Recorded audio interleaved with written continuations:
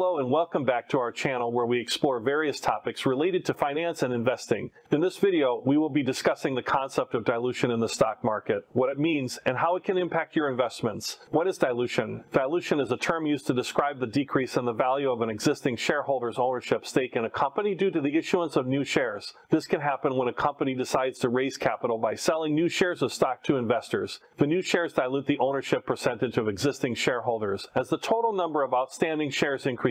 Impact on shareholder value. Dilution can have a significant impact on the value of existing shares. For example, let's say a company has 1 million outstanding shares and you own 10,000 shares, or 1% of the company. If the company decides to issue an additional 100,000 shares, the total outstanding shares increase to 1.1 million. Your ownership stake in the company has now decreased to 0.9%. Even if the company's overall value remains the same, this can be a concern for long-term investors, as dilution can reduce the value of their investment and potentially lower their returns. Types of dilution. There are two main types of dilution: primary dilution and secondary dilution. Primary dilution occurs when a company issues new shares to raise capital. This type of dilution can occur through initial public offerings or follow-on offerings where a company raises additional capital after going public. Secondary dilution happens when existing shareholders sell their shares to other investors. This can occur when insiders, such as company executives or early investors, sell their shares, or when large institutional investors sell their holdings. While dilution can be a concern for investors, there are several ways to mitigate its impact on your portfolio. One approach is to avoid companies that frequently issue new shares. You can also consider investing in companies with strong earnings and revenue growth, as they may be less likely to need to raise capital through share issuances. Another approach is to participate in the new share issuance, which can help maintain your ownership percentage in the company. This can be done by purchasing additional shares in the offering or by using preemptive rights, which give existing shareholders the opportunity to purchase new shares before they are offered to the public.